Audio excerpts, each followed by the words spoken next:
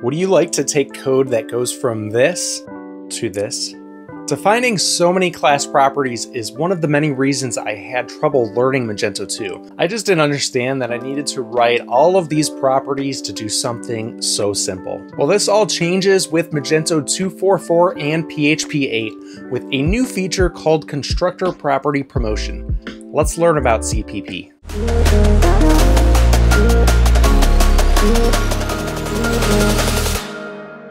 Here is a plugin for my Disable Two-Factor Auth module, which automatically disables two-factor auth in the admin if developer mode is enabled. In this case, I needed to get access to the scope config and state of the application. Magento uses these constructor arguments to create instances of these objects in a process called Dependency Injection. I'll chat a bit more about DI in another video, but these objects created with DI need to be stored within class properties so that they can be later accessed in other areas of our code. Class properties must also have a visibility defined, otherwise it defaults to public. This visibility controls what other classes have access to these properties. This includes files such as class overrides or other classes importing this class.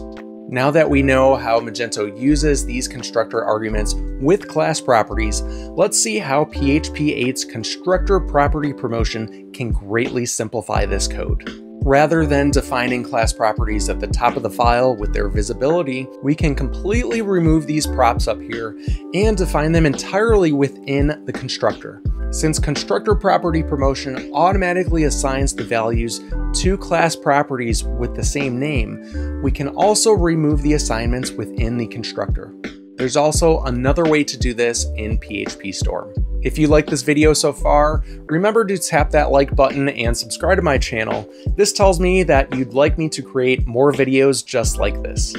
My Disable Two-Factor Auth module is written in PHP 7.3 syntax in order to be backwards compatible with older versions of Magento. However, if I define the type on the property as PhpStorm suggests to implement on both the scope config interface and this state prop, we now have access to a special context menu within the constructor.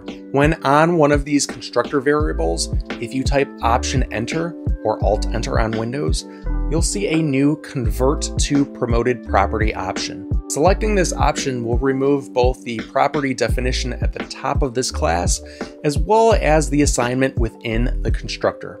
So instead of needing to do this manually, this context shortcut takes care of it for us. Super cool. Note that you can also mix and match promoted properties with non-promoted properties. I wouldn't recommend doing this though unless you had a very specific need or purpose, as it can be confusing to follow along with mismatched property assignments. It's also worth mentioning that promoted properties only work within constructors, so you can't define these properties in subsequent functions of your class. You also have immediate access to these promoted properties within the constructor body, as the property assignment happens before the body of the constructor is executed. This means that we can call the app state property within the constructor body just like this. If you'd like to learn some other PhpStorm tricks, you can check out my free mini course called Obscure PhpStorm Hacks at M Academy. The link should be somewhere up there. And until next time, keep coding.